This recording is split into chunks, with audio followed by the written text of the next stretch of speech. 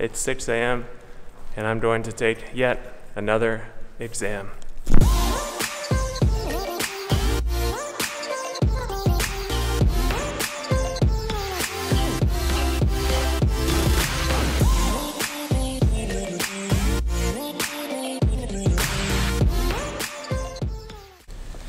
Alright guys, so I just arrived at my testing center.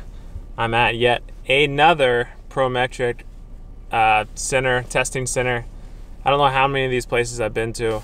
Today I'm taking my in-service exam for radiology. We have to take an in-service radiology exam every year. I guess it's a way to see where everybody's at, but it's not really that accurate because, for instance, during my first year, you have to take this exam as well, and you've only had 6 months of radiology, which means you haven't even had all of the subjects that you're actually tested on. So it's not really that good of an indicator. But anyways, I'm here and we'll see how it goes, I guess.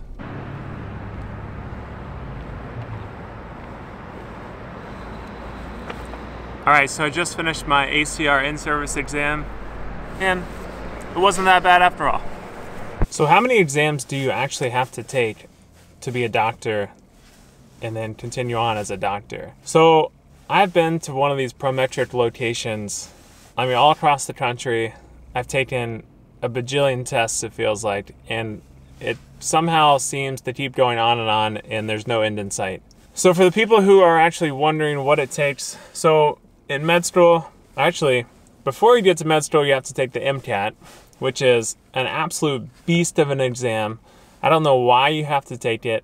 I think it's just a way to weed out people in med school because it actually has zero relevance to becoming a doctor or how you do as a doctor. After you do that, also, back to the MCAT. Like, why is there a verbal section on the MCAT? Like, what does that have to do with becoming a doctor? I don't get it. Somehow being able to interpret a Charles Dickens excerpt makes you a good doctor. I don't know. Anyways, so after you take the MCAT and you get to med school, assuming you do well or do well enough to get into med school, you take a bajillion exams during your first 2 years of med school.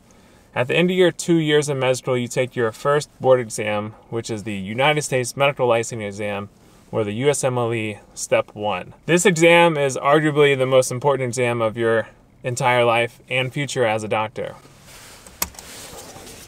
You basically spend 2 years learning medicine, and then after those 2 years, you study for 3 to 6 months or a year for some people, and you take a 8-hour exam, and that determines the fate of your entire life as a doctor. I have a big problem with this because I think there's more to being a physician than being able to take one test.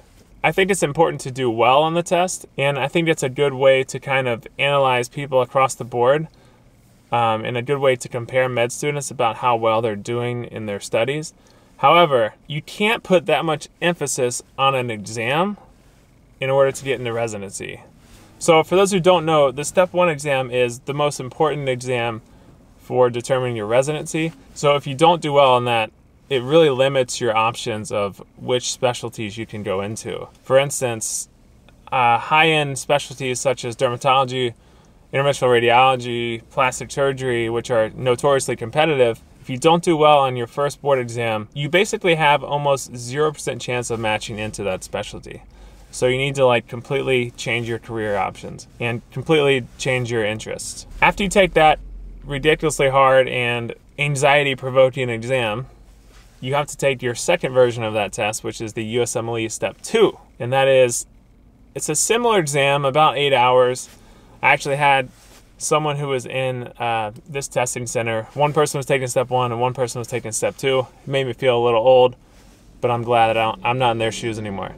Anyways, so for Step 2, it's not as important as Step 1, but you still need to do well on it because residencies do look at this step score, and it's a way also to kind of compare you to the rest of the nation or the rest of the med students when looking at residency applications. So that's, like I said, is another 8-hour exam. I think it's 8 hours. They probably changed it. Everything's just getting harder and longer these days. So after you take Step 2, you can take the clinical portion of Step 2, which is where you actually act like a clinical physician and you see, I think, 12 patients, 12 standardized patients examine them, write notes on them, and you are essentially graded on how well you do as a doctor. I think it has a pretty high success rate. I think it's in the high 90% people pass that exam, because at that point you should be pretty good at seeing patients and being a normal person, you would think.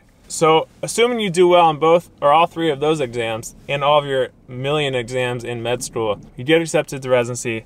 And then after your first year or second year of residency, you will take the third portion of the USMLE, and that is the Step 3 exam. This one pretty much doesn't matter at all. You really just want to pass this exam. I took it like 3 years ago, and I honestly don't even remember it. But I know I passed and I did okay, but I really don't care. Now it brings me to currently in residency, you have to take an in-service exam every year. I think that's pretty unanimous across the board. Surgery takes ABSITE. I know anesthesia takes one. I think internal medicine also I don't know. I think most specialties do take a in-service exam. It's specialty dependent on who really cares about this exam. I know surgery uses the ABSITE to, like, you have to do well on the ABSITE in order to land a good fellowship. For radiology specifically, I think it's kind of program dependent. So for me, this is my third year, and I'm taking this exam, and then 4 months later I have to take the board exam. So this exam is kind of just like a practice run, I guess. I don't know.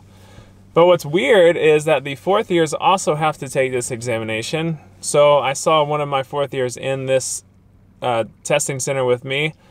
He's already passed his board exam, and now he still has to take this in-service exam that really means nothing. So it's kind of like a waste of time. But you got to play the game. That's how it is. So after your fourth year, you take this exam, and I think that is almost it for going to all these testing centers and taking these random standardized exams. You have to take another board exam, your final like board certification exam in radiology, a year or two after you graduate residency.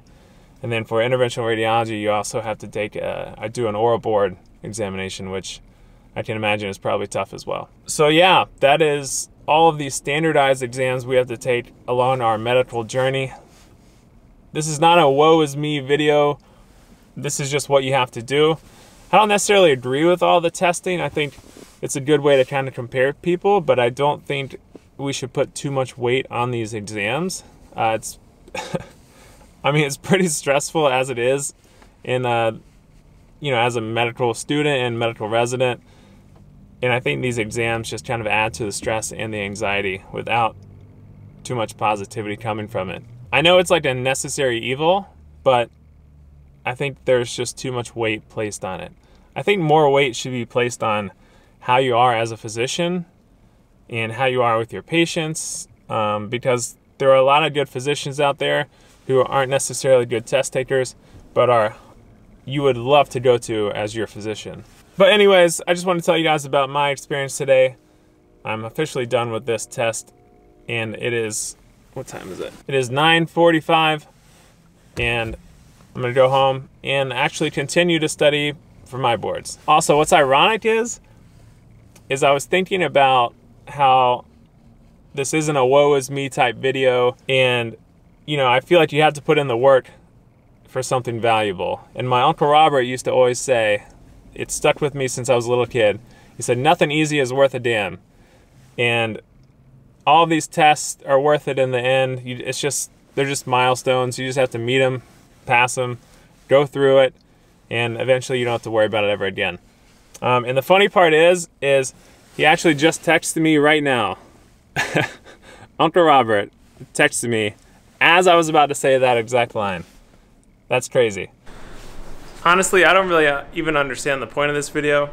I guess it was kind of like a rant on how many exams we have to take as physicians and throughout our medical training.